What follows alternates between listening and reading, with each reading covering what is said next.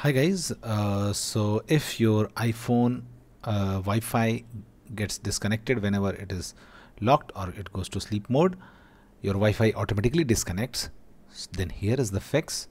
Just watch this video carefully and your problem will be sorted. So just open settings. Okay, when you'll open setting, your page will open like this. Now tap on Wi-Fi.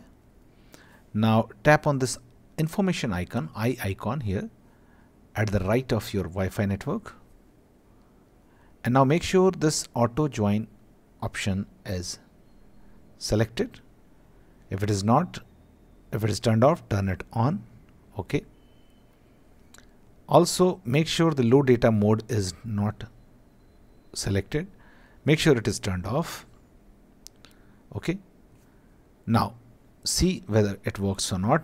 Otherwise tap on forget this network, this network.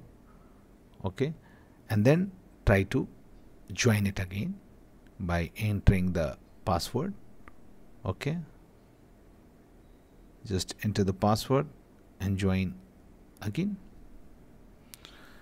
and see whether your issue has been sorted or not. If this does not get sorted, then open settings again, and in this time tap on privacy and security, tap on it. Now tap on location services and now scroll down and tap on system services. Okay, and now just locate networking and wireless. Okay, just turn it off.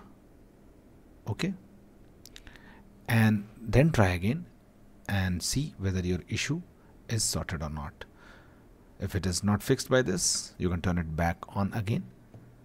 Now if all of this fails, what you can do, you can try resetting your network. So just go to settings and this time go to general and scroll down and find transfer or reset iPhone. Tap on it, tap on reset, and finally tap on reset network settings. Enter your passcode and then tap on reset network settings. So that's it guys. Please do like the video to support us, and thanks for watching the Geek Page.